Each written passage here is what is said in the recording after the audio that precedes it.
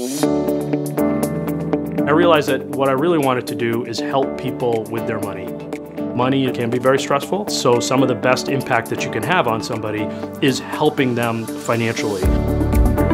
I was born in Boston, but I've lived in a lot of different places, lived in a few different countries, a few different states, but Massachusetts is home.